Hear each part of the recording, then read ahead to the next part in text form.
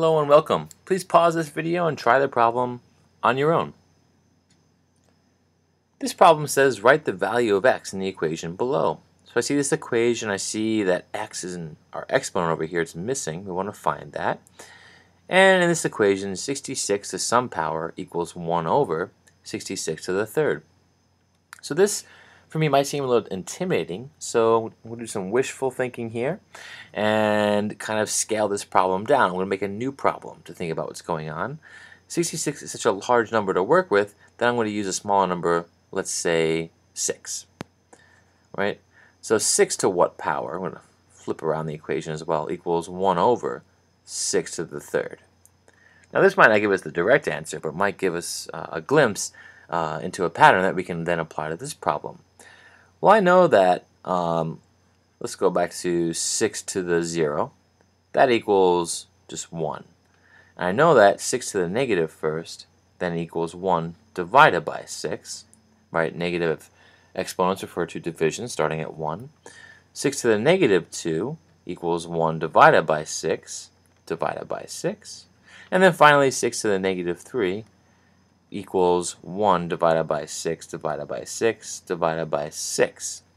Now I'm going to stop here because I recognize that this fraction right here is equivalent to this statement right here, 1 divided by 6 divided by 6 divided by 6.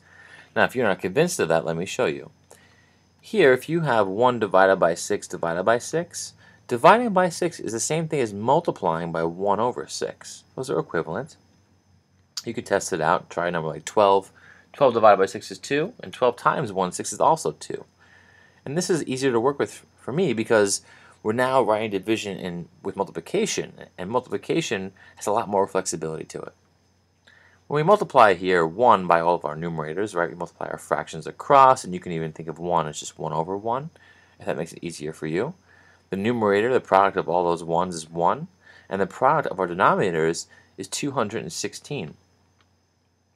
But we don't need to think of that. We can just say it's 6 times 6 times 6, which is 6 to the third, which is equivalent to the fraction that we had up here, right? So those are equal. And how does it help us? Well, in this case, 6 to the x, right, would equal 1 over 6 to the third. So what exponent gave us that? And that was right here, negative 3. So x would be negative 3. Now I feel like, right, this helps us set up the problem because whatever 66 is to the negative third power, whatever the actual number is, we don't even need that. We just have this structure here to help us. Because instead of 6 to the 0, we can think of 66 to the 0 being 1.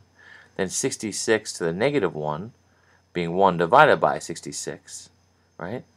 And then 66 to the negative 2 being 1 divided by 66 divided by 66, and then 66 to the negative 3 as 1 divided by 66 divided by 66 and 66, right? And then we have the same thing happening here, right?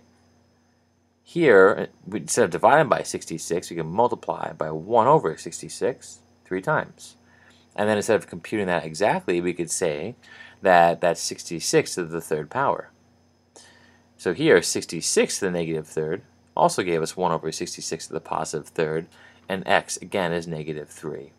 So here, we're reminded of one of the most basic laws of exponents, that 66 to the negative third power is the same as 1 over 66 to the third. Thanks.